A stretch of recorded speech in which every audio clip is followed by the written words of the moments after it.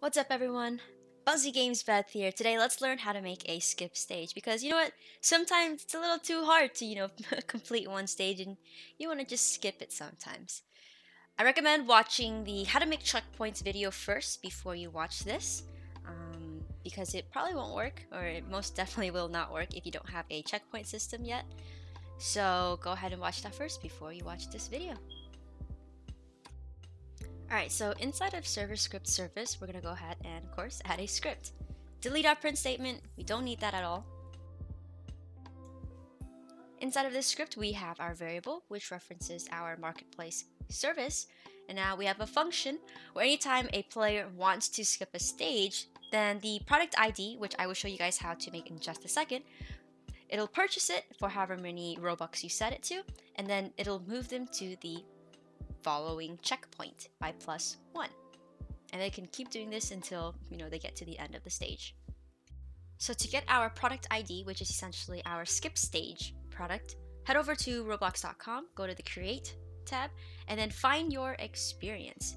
Go ahead and click configure experience, create a developer product, and then name your product to whatever you want. I'm going to do skip stage, do a quick description because it's going to show inside of your game what the description is.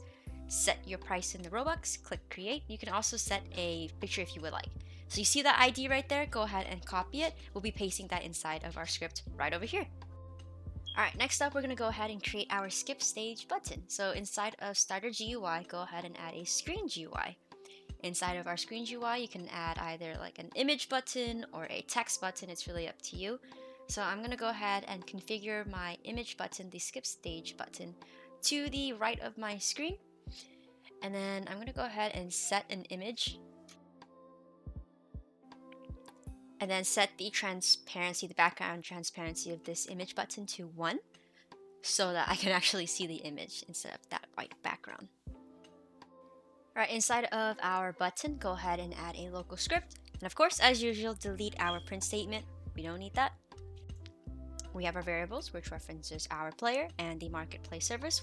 So anytime a player clicks on the skip stage button, it's going to prompt them to purchase the skip stage, the product ID. Alright, let's go ahead and test it out inside of our game. So right now I'm on stage 1. I'm going to click the skip stage button and it's going to prompt, there you go, the item. And then go ahead and click the 5 Robux and there you go. I'm on the next stage. How cool is that? If you enjoyed this content, please give us a like, a comment, and a subscribe. And as always, have fun creating, and I'll catch you guys in the next video. Peace.